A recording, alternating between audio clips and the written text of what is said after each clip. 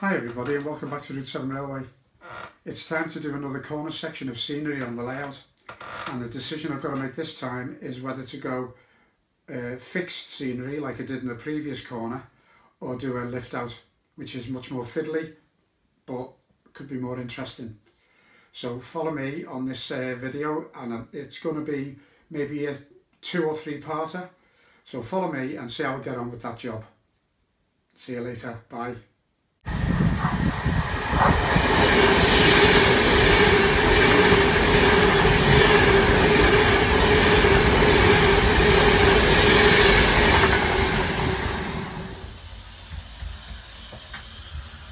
Hi everybody and welcome back to Route 7 Railway. I've just broke my little tripod, so I'll have to send off for a new one of them. Just pottering in the train room, and at the moment I'm just testing a warship that I got off eBay as a non-runner. There's a couple of things wrong with it. There was wires off inside which I've resoldered. The motor needed stripping down and a complete clean and overhaul, and also there was a small piece of plastic on the actual motor housing that the body rests on that was broken off, which basically meant that the body was dropping down onto the wheels. So I've glued on a small piece of metal to just replace that, and I'm testing it to see how it's going, and it's actually going quite well. And it's a lovely little loco. It's got directional lights on it that light up the head code and the cab, and it's very nice indeed. Quite old, but in the body is completely unmarked. It's great, lovely little piece of kit. So I just thought I'd say hello, and we'll add on some more work that I'm going to do on the scenery in the next few days onto this video. And there we are back in the train room. Just got a little HO. It's actually a Deutsche Bahn train pulling some Spanish wagons, but I think it just looks nice. It's great fun. What we're here to do today, I'm going to do a little start more work on this corner. And what I'm going to do is I'm going to cut an access hole into this wall,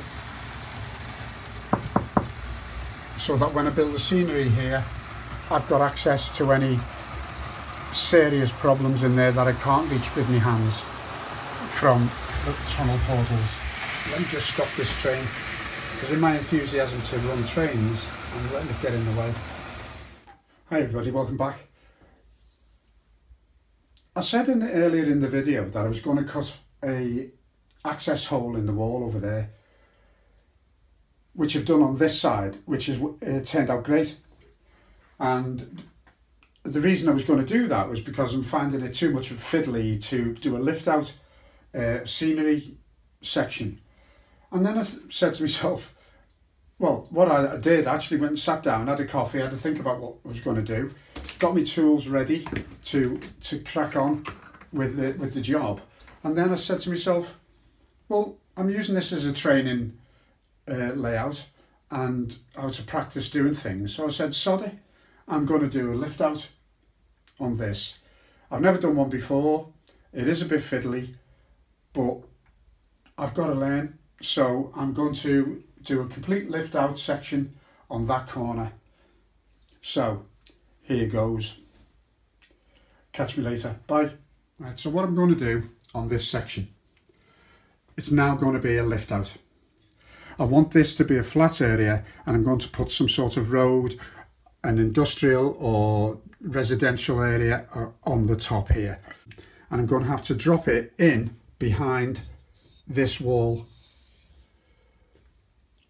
And in doing so, I need to keep it clear as best I can of that track down there. And I've got to be aware that I've got this cupboard here, so when I do lift it, I can bring it out underneath this cupboard. So that's going to be a test in itself. I'll cut away now, and what I'll do is I'll start doing the basic framework, and I'll come back again and show you where I'm at. Okay, bye. Okay, welcome back. Next instalment. I've just had a tidy up after cutting polystyrene. As we know, it's a complete mess, but I found it strangely satisfying hoovering up all the bits of polystyrene. Not sure if that's scary or not. Okay, so I've got the main platform done. That's obviously got to have a few tweaks. I've got blocks glued against the wall to keep it level. I've got it shimmed up here to keep it level. That's okay. This fascia here and that all run along the front there is going to be a retaining wall there.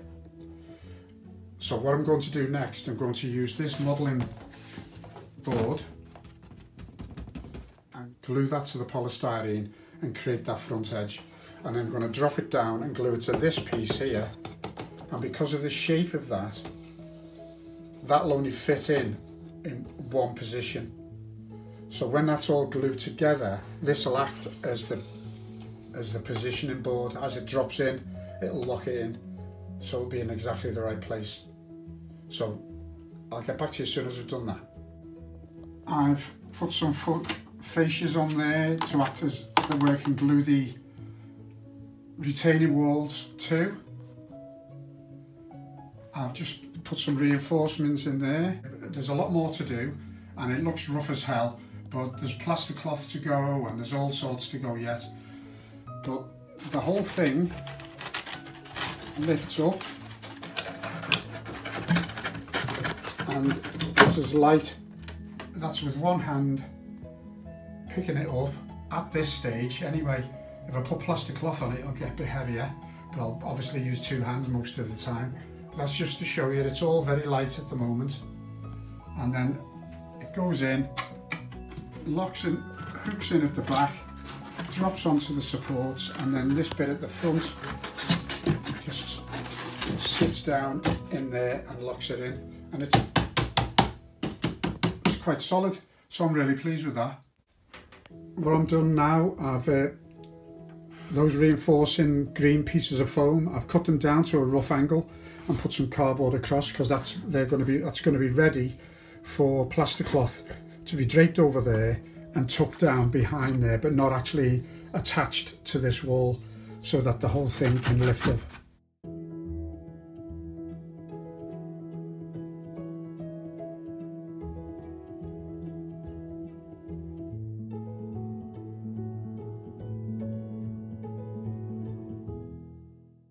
So I'm going to have a little play around now and try and do a little bit more, and I'll speak to you on camera. I keep forgetting to look at the camera instead of the screen. So I'll speak to you after. Bye. See ya.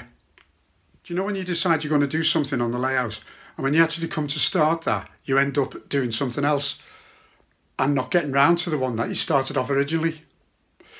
I was going to work on this, and I ended up just doing some plaster moulds because I didn't have much time. So let's see what they turn out like in the morning. Some of these plaster moulds, little rocks, I'm going to put on this face here, just small pieces of rock sticking out. Hi everyone, just a quick progress report. Here we go back again. Here's my latest little bits of work for this bit of scenery. I'm trying this. Now these are self-adhesive brick paper sheets, and I've fitted them around pieces of XPS foam. I think it's only 4mm stuff. So I've cut them to size and I'm just going to see what they look like. Back again, hello. There's just some hot glue going off in the background. Now I'll just show you. They haven't got the buttresses on yet. Now that is the look. Now from a distance, I don't think they look too bad. When I've got the buttresses on, they look a little bit better. I'll show you that in a second when I've just stuck them on. I need the hot glue to go off first, and then I can mess around with them a bit more. And then I've done pieces like this, just little blocks of the foam, and that's going to be, there's going to be capstones put on these, but they're going to be like buttresses along the way. I've done some like that. The idea being that they can go over the edge like that slightly and sit on the corners. So that might work. So what I'm going to do now is I'm going to stick them up and go for it. Okay, there's the buttresses on.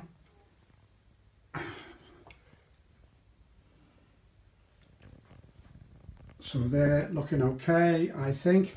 I'm just working on cutting capstones to go over the top onto these places, and then which will be painted in like a dark grey. And then I'm going to be like a row of stones, capstones joining each of the capstones on the buttresses. So that'll look a little bit better. So catch you up next time.